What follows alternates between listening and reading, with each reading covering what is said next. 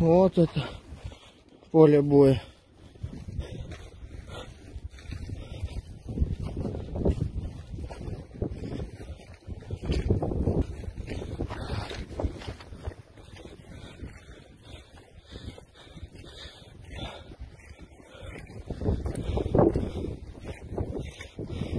Все разбито, раскурочено, почти ничего не осталось.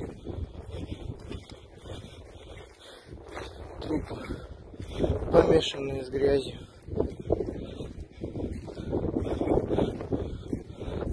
Разорван танк был.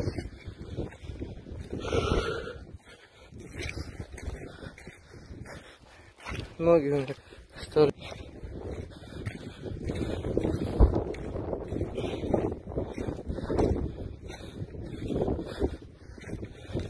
Не очень советую без головы сюда приходить.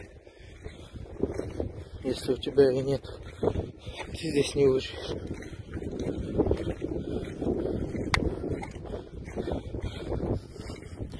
Амуниция.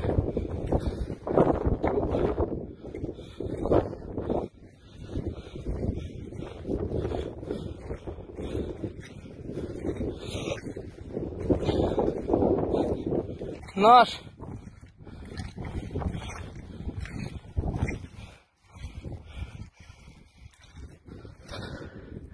Море техники. Просто море.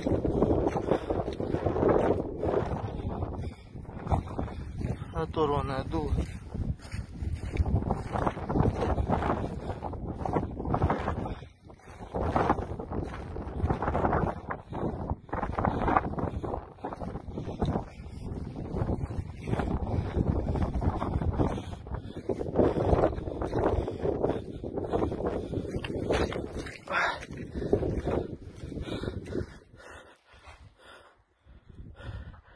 Просто разрушено все и уничтожено.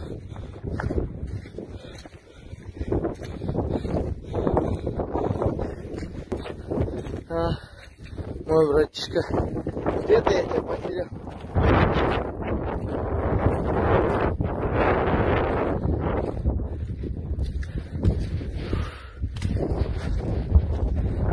Был очень тяжелый бой.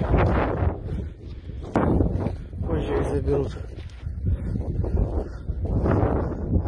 Наша разорвана была целая 2 дня назад. Вокруг мины нового образца лампочки.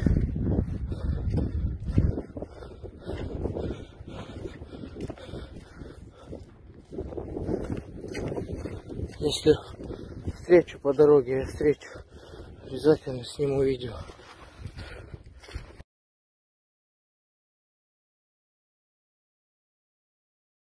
Вражеские птички летают. Вот так вот работаем.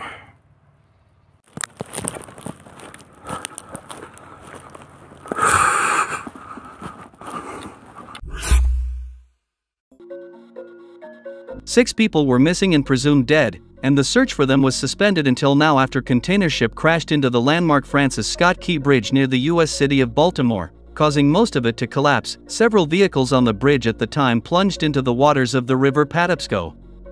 Hours later, the Coast Guard said at least 6 people were presumed dead. Maryland Governor Wes Moore has declared a state of emergency and the port of Baltimore remains closed to ships. President Joe Biden vowed the federal government will cover the entire cost of rebuilding the bridge and reopening the port. The crash happened in the middle of the night, long before the busy morning commute on the bridge that stretches 2.6 kilometers and was used by 12 million vehicles last year. The 6 missing people were part of a construction crew filling potholes on the bridge, said Paul Wiedfeld, the state's transportation secretary.